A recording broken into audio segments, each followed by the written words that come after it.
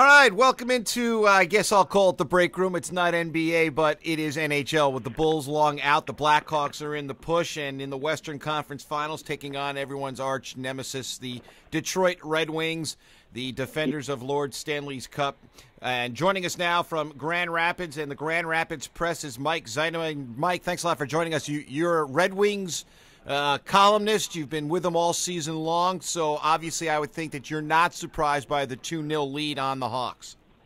No, not at all. I mean, I knew Chicago speed would cause Detroit trouble, and I think that's played out in games 1 and 2. But, you know, Detroit's got the experience, the talent, the depth, the coaching. They've got it all. And, you know, before the season even started, I figured they had to be favorites to win the Stanley Cup, and I see no reason to change that now.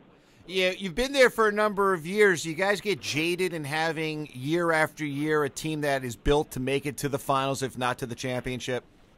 I think a lot of fans get spoiled, that's for sure. You know, during this season, you know, public enemy number one for a long time was Chris Osgood, and I don't think before the playoffs started, a lot of fans thought that the Red Wings were going to make it there. I think they expected Chris Osgood to be a sieve like he was for stretches during the regular season, but now, ever since the playoffs started, he's really been the Conn Smythe favorite, along with maybe Johan Franzen. And last night, he really kept the Red Wings in it in that first period, especially when the Blackhawks were coming hard and kind of playing a little desperate there, trying to get a win at Joe Louis Arena to make this a 1-1 series instead of 0-2 for them. And you know, it's funny because every time somebody on the Red Wings screws up, it's like get rid of them, and then you know, they make the play to win the game, and suddenly they're a hero again. So it's funny how jaded and how much of a roller coaster these Red Wings fans really take.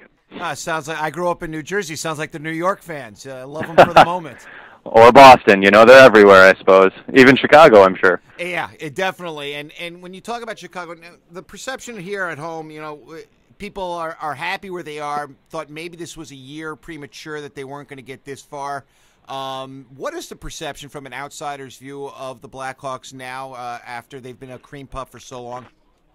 Well, I think a lot of people are comparing them kind of to the 1995 Red Wings, who needed a few years to learn how to win before they could take that next leap and become a Stanley Cup champion. And you can kind of see that. I mean, right now, I'm sure the GOAT tag is hanging on Patrick Kane right now, and you can see he's clearly frustrated out there on the ice. Last night he was barking at Dan Cleary a lot of times, and you know, a few seconds later Dan Cleary scores on a breakaway, and that's the kind of things that separate, you know, a championship caliber team from a young team that's really showing its immaturity, I think. And you know, Jonathan Toews got on the board and he's starting to show it a little bit, but it might take, you know, this learning experience for them to be able to take the next step.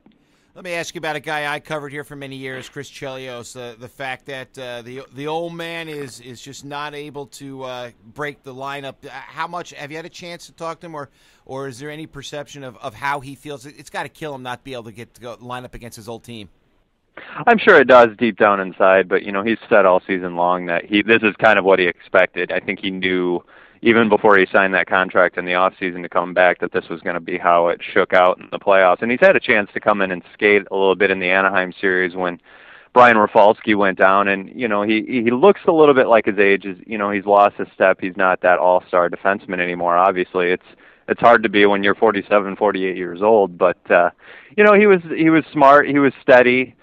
He played it safe, and that's kind of what the Red Wings needed at the time until Brian Rafalski came in. But I think you're absolutely right. He'd love to be in there, especially get to step on the United Center ice because even though you're in Detroit, there were a lot of Chicago Blackhawk fans at the game, especially for Game 1, wearing a Chelios number 7 jersey.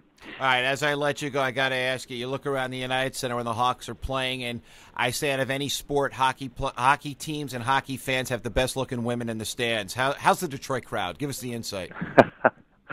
Not too bad, not too shabby. You know, from where I'm seated in the press box, I don't have too much of a great view, but fortunately the Joe Louis Arena Jumbotron, you know, must be run by, you know, a group of 5 gentlemen because they make sure to scan the crowd and find the best ones out there for everybody to enjoy, I suppose. Won't put a crimp in your style. I understand you just got engaged. My fly on the wall is giving me info.